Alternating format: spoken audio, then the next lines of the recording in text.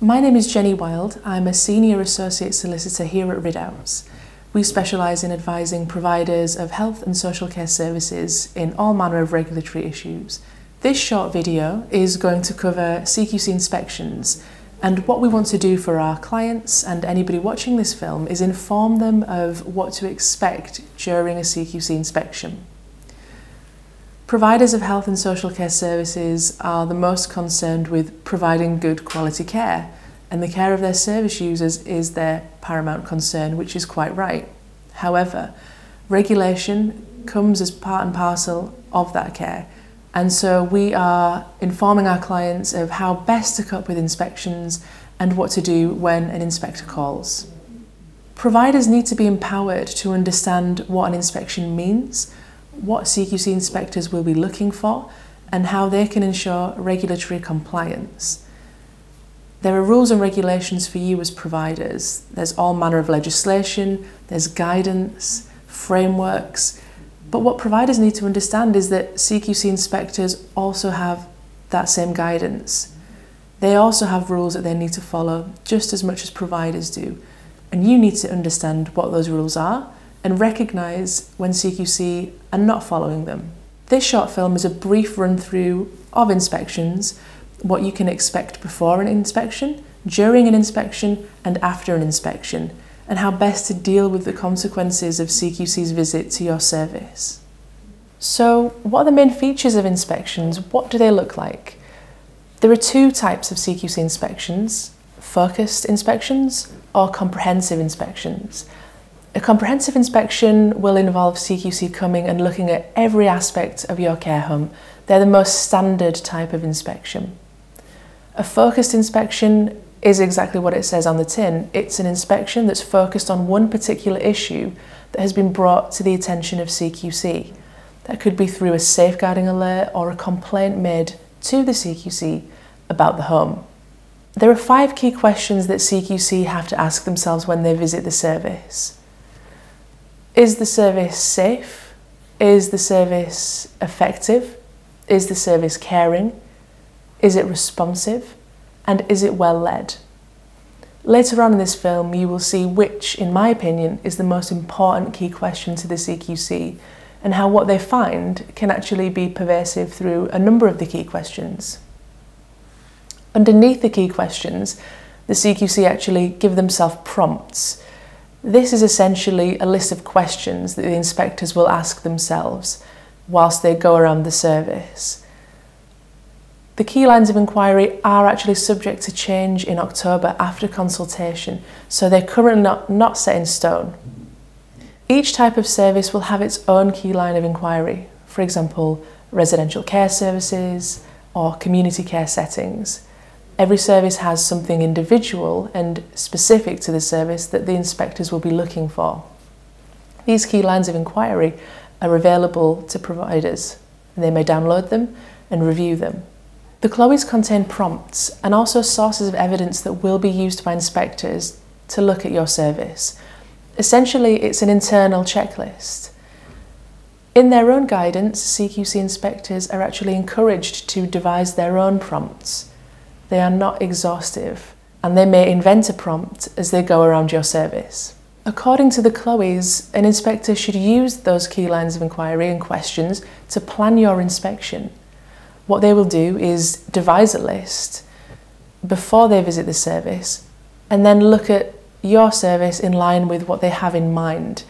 They might tell themselves that they're looking for particular things. They will liaise with their inspection team. They will liaise with the inspection manager to determine what precisely they are looking for in that inspection. This will be informed by any feedback that they've had from external people or staff at your service. CQC inspections have changed in recent years. They used to be very much focused on paperwork and looking at evidence. However, recently, I would say over the last 2 years, they have changed and become much more observationally focused. CQC use something called the SOFI tool, which is a short observation framework of inspection. And what that involves is an inspector attending the service, taking a step back away from paperwork and observing practices. This will involve speaking to service users, just looking at how staff interact with them, how staff treat them, how care is delivered. But it's much different to what you may be used to. No longer should an inspector be sat in an office going through reams and reams of paperwork and evidence. They will be much more hands-on in terms of what they see. Part of this hands-on approach will actually involve interaction with service users and their families. What will happen is the inspectors will ask questions, they will interview staff members, service users and their families, and ask for real information about their views on the care, their opinions on the care. This can create some difficulty because CQC don't always temper those views with real evidence. We've had a number of examples where service users have said, I don't like living here, I'd rather be living in my own home. But of course, if you're an older person, for example, who may have dementia, you probably don't want to be in a care service, you would much rather be at your home, but unfortunately due to their condition, that's not feasible. However, when the draft report comes through, it reads, service users are not happy here. They don't want to be at the home. That's taking that opinion at face value. It's uncorroborated. There may be reams of evidence that show that that particular service user is really happy at the home, but that one statement has been taken as fact, and that's problematic. There are benefits to speaking to service users and staff members, but there are also pitfalls. The benefits are real views from real people using the service. Staff members can show how happy they are working there if that's the case. Service users will be able to give the inspectors examples of what they do day to day, how caring your staff are, how well cared for they are generally. However, if their responses are not positive, this can cause a problem. One way of getting around this is knowing what people are going to say before they say it to an inspector. And later on in this film I'll discuss how you can gather those views so that you can resolve any problems before they arise in front of an inspector. One way of avoiding staff members' feedback being a surprise to you is by conducting regular meetings with your staff team. If staff members have an issue, I'm sure that providers would much rather hear about it in the first person at a meeting or a catch-up session than the staff member going directly to the inspector and telling them what's happening at the home if they have a negative opinion of something that could have been resolved on a one-to-one basis. Communication is absolute key. So as we've covered, reviewing records is less important to CQC. Seeing care in practice is much more prevalent. They will put much more reliance on that in the inspection report. And that's why it's very important for providers to ensure that what's happening on the day is what should be happening. Staff members are stepping up to their duties and service users are enjoying their time at the service. So what happens before the inspection? The inspections that we've discussed are unannounced, so you will not know when CQC are coming to your service. You can get a bit of an idea because what CQC tend to do is send to you a PIR form.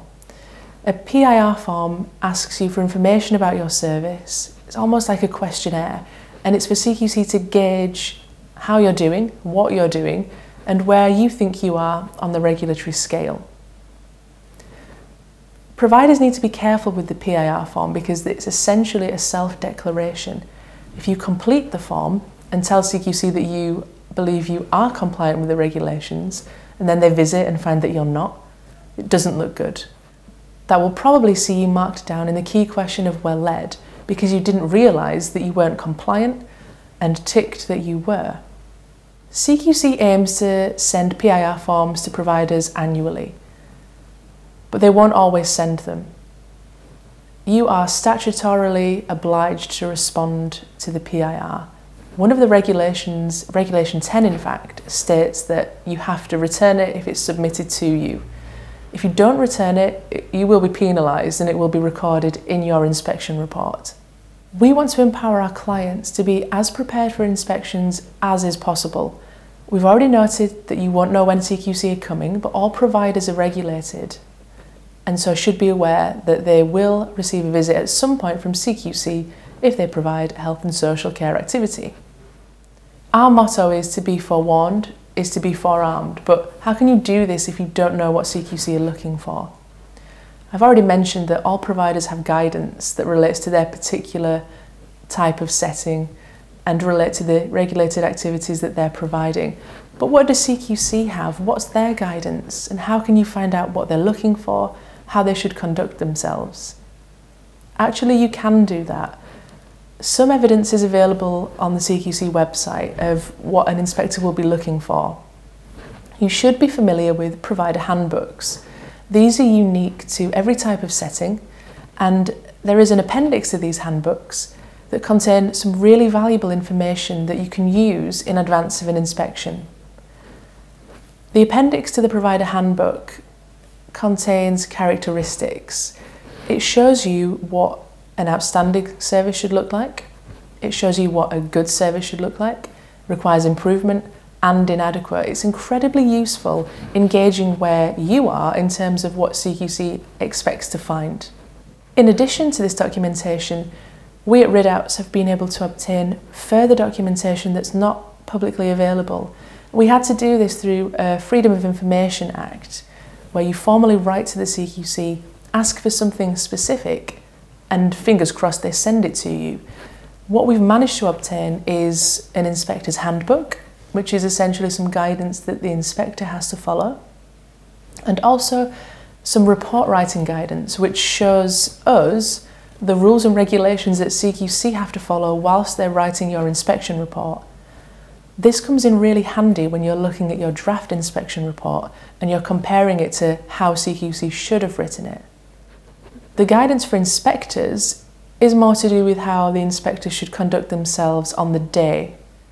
As I've already noted, the CLOEs could be changing in October.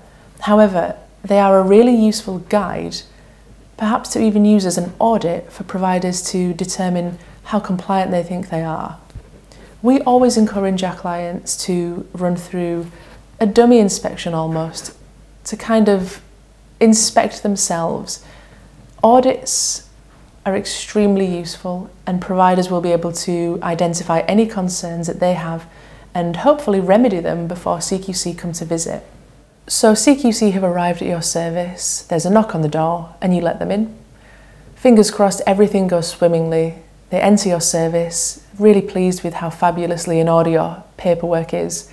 Speak to your service users who are having a wonderful time, and speaking to your staff who are telling them how much they enjoy working at your service. That's the ideal scenario, but is not always guaranteed. There are some ways that you can encourage that kind of an outcome during the inspection. Some providers get their managers to prepare KPI documents. So key performance indicators are really good ways of seeing where you are, how well your staff are performing, and whether or not the outcomes that CQC want to see are being met. What's the experience like of your service users? KPI audits are incredibly useful. I've already noted how important auditing is in giving you a bit of preparation for a CQC inspection, but this, having done a KPI audit, provides CQC with additional evidence that the service is well led. So well led, in fact, that you are prepared to do a full dummy inspection and complete documentation that helps them along during their own inspection. As already noted, CQC place less reliance now on documentary evidence. This in itself can be problematic for reasons that I'll discuss later, but what it also means is that they will place more reliance on the interaction that they have with service users and their families. What they will do is ask questions about whether or not they're informed about their care plans. Do they have an input in the care that they provide? How much are they asked about food, activities? And their family members will ask for how well you communicate with them as family members. They'll ask your opinion of whether or not your loved one is happy at the home. What we say to clients is that nothing that service users and their families say to the inspector should be a surprise. You should know exactly what they're going to say, because you should always be in communication with your service users. One way that you can do this is through regular feedback sessions via questionnaires, meetings, one-to-one sessions with key workers. You should already know this information before it's delivered to the inspector. If you do know that information, you can then take steps to remedy any concerns that are raised, or you can crystallise that information in feedback forms and use it as evidence to show CQC that people's needs are being met. The same goes for staff members. They will also communicate with the inspector. Staff members can be a challenge when it comes to inspections. If they're unhappy at your service, then they will say so, and they're entitled to say so. That's why they're questioned by the CQC. What you want to know is, are there any areas that I could improve upon with my staff team before the inspector arrives? So as well as speaking to service users and their families, the CQC inspectors will engage with staff members. They will observe them performing care duties, but they will also speak to them about their experiences of the service and what they view the experience of service users as. A happy member of staff will give an informative, fulsome and helpful response, hopefully saying that they are proud to work at your service and that the care that is delivered is of high quality. An unhappy staff member might not give such a helpful answer. We encourage our clients to keep the channels of communication open with their staff members as much as possible. One way of doing that is by conducting regular staff meetings, appraisals, supervisions, one-to-one sessions to encourage people to give feedback. This can give rise to concerns, certainly, but what it also gives rise to is the opportunity to remedy any problems that the staff may point out. I'm sure that as providers, this remedial action is preferable to a staff member going directly to a CQC inspector with an unresolved complaint. Part of good management of a service is resolving issues as and when they arise. So being proactive in finding people's opinions, both service users and staff, will be highly regarded by the CQC. What's more, evidence of such feedback will be invaluable, and this should always be kept after any discussion with a service user or a staff member. Staff members can be intimidated during inspections. It's a difficult time. They're placed under scrutiny by people representative of the government and who they see as people that could close the home, essentially. So they want to perform well in front of them. Sometimes staff members can freeze and be that intimidated that they don't do themselves justice in front of the inspectors. This is an issue. Instilling confidence in staff members is key to inspection success. On many occasions, inspection reports have come back and they read that an inspector has spoken to staff member A about, let's say, for example, the Mental Capacity Act, which is a very complex and challenging area of work. So this poor staff member has been put on the spot, they're being questioned about the Mental Capacity Act, and they freeze. They might say to the inspector, I don't know what that means, when actually they attended training a couple of months prior, but they're so nervous about giving the wrong answer that they would rather just say nothing. They think that by saying, oh, I don't know, that they're getting out of it. But what happens is when the inspection report comes back, the CQC inspector has deduced that that staff member has never been trained and that they're working with people with mental capacity issues without the relevant training. That looks bad in an inspection report, and also it's not true. Somebody just had a bad day. If the management of a service can instill confidence in staff members, train them appropriately, and help them to prepare for a one-on-one chat with an inspector, they are more likely to do themselves justice and give a strong, detailed answer which shows that they are being well supported at the home, they're being trained, and also that they're providing excellent care to service users. Providers should not give CQC any excuse to come to a negative conclusion. If you have something positive to say about a service, the staff member should be encouraged to do so. They should be empowered to tell CQC exactly what they think about their working lives. One way of helping staff members with inspections is by conducting your own mock inspections. This will give them a flavour of what to expect, having somebody, a third party, maybe even a consultant, attend the home and perform an inspection using the same criteria that the CQC would.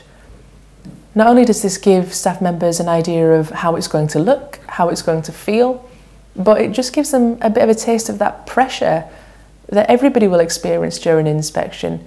The more that staff members experience mock inspections, the more likely it is that they will give more interesting, useful and helpful answers to the inspectors. In addition, these mock inspections can identify any weaknesses in the service, as we've already noted, and those can be easily remedied before a CQC inspector arrives. On the day of inspection, a CQC inspector will be likely to roam around the service, take notes, make observations, and then look at some documentation.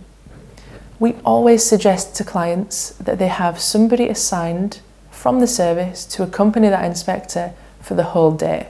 I know that this seems obnoxious, and most CQC inspectors will not appreciate being followed around from 8 AM to 8 PM, but as providers, it's vital that you have somebody on hand, not only to help the inspector, but to help you as a provider. I've seen far too many reports where CQC inspectors have said, well, I was looking for this document, but I couldn't find it, therefore it doesn't exist. And actually it turns out they never asked a member of staff to find it for them, they never asked for help. Had they done so, they would have been provided with the document instantly. That's why it's important to have somebody on hand who can address any concerns that the inspector has. In addition, we would advise that that person takes a detailed note during the day of any points that the CQC inspector might raise. This could come in useful after the inspection, and we'll cover that later. If the person assigned to the inspector hears of any concerns that the inspector might have, they should refer this to the services manager immediately, and they should be brought to the inspector to see if they can resolve any issues that have arisen. So you've gone through the day, the inspection is over, everybody's feeling slightly frazzled by the scrutiny, and that's understandable. But what you need to remember is that the job is not yet done. CQC have a responsibility to deliver to you a full feedback session. During this session, we suggest that clients send into the meeting a senior member of staff, be it the manager, or if there's an area manager at the service at the time, that would be very useful. Because what's going to happen is that CQC are going to give you a breakdown of what they've found during the day. CQC do not give you an indication of what their outcome will be. They should not tell you what it will be because they have yet to draft the report. We found that sometimes an inspector will say, well, I would have given you good if not for this, but they shouldn't really do that. The guidance that we've managed to obtain through Freedom of Information requests actually states that the feedback you're given after the inspection should make sure that nothing that you get in your draft inspection report is a surprise. If you get your draft inspection report and there's lots of information in there that you've never been told about, then in our view, that can be challenged. During the feedback session, you will be absorbing a lot of information and you'll be keen to know how the inspection has gone, but it's vital that somebody is there taking a detailed note of what the inspector is saying. This will be very useful in the days after you get your draft inspection report. An inspector is obliged to give to you a completed summary sheet of the inspection and sign and date it. You should make your own note of the summary and also of the feedback session. So the feedback session is over and now you have to wait patiently for your draft inspection report. Once that arrives, you have 10 working days during which to comment on the inspection report. Now your comments can be based on the content of the report, the factual accuracy, so that can be minor things such as numbers of service users or the types of activities that you provide. Or they can be more robust challenges to the judgments that CQC have arrived at.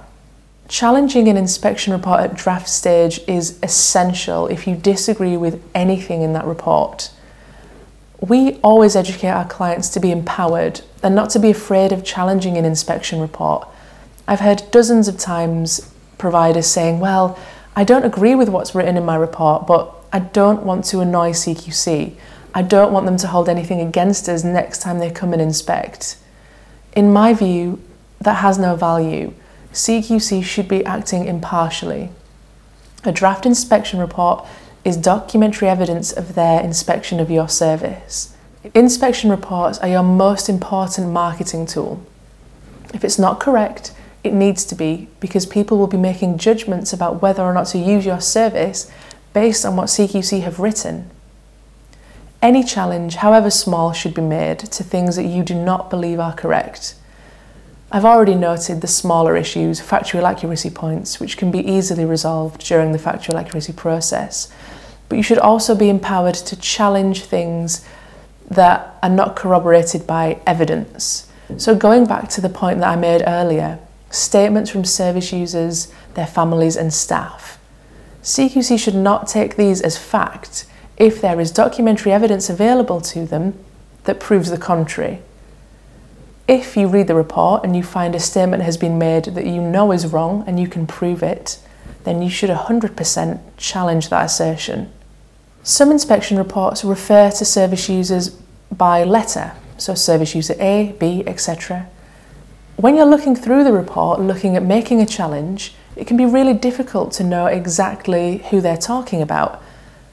If this is the case, then you should feel confident in requesting the notes from the CQC inspector. We've had a variation of responses from CQC. Sometimes they will provide the notes, sometimes they will not. But CQC have guidance now in place, internal guidance not available to the public, that as a matter of course, they will not automatically supply notes. If you believe there's a point that should be addressed, and it can only be addressed by looking at the notes, then you should continue to challenge them for the notes. You might not be able to make a meaningful response unless you see those notes. If you need assistance with such a challenge, that's where we can assist. If you wish to look at any of the documentation we obtained through the Freedom of Information Act request, then please do contact us. We'd be happy to share this with you. If there are improvements to be made to your service, then these should be addressed quickly. If a concern is raised by the inspector during the inspection, then you should remedy the point immediately. As a rule, the fact that you've remedied it should be included in the inspection report because that was action that happened during the inspection. Instant remedial action should be taken where it can. This will reduce the risk of negative inspections in the future. CQC should not be able to return to your service and find the same failings as they found at the last inspection. This will inevitably lead them to taking enforcement action. If CQC do raise point of concerns with which you agree, you may want to consider using an expert consultant. We've already talked about audits, and an independent third person like a consultant could come in, look at your service objectively, and create for you an action plan that you can use to change the service and make right any points that CQC have raised. This will bode really well, particularly in your next inspection, in the key question of well led. It will show that you have taken a proactive approach to regulation and that you have taken the time and expense of engaging a third party to identify any weaknesses with your service. If you feel overwhelmed with anything to do with your inspection, be it the conduct of an inspector, the responses of staff or service users, or the draft report that came after the inspection, then do contact a legal professional. We're always on hand to help you and give you guidance. We can help with factual accuracy comments or anything arising out of dealings with CQC. We want our clients to feel empowered and confident in doing a full and frank response to CQC. If a draft inspection report is not correct, then you need to make it known to them that it should be changed, and you should be able to provide good, solid evidence to show why that should be changed. Poor practice is not acceptable. That's what CQC would say to providers. But this is what the provider should say to the CQC. You are inspecting my service. You also have rules to follow. I want to make sure that you're looking at me impartially, fairly, checking all my documentary evidence and corroborating things where statements have been made. That is where an inspection report will be produced that's truly reflective of a service. Providers need to make sure that inspection reports truly do them justice.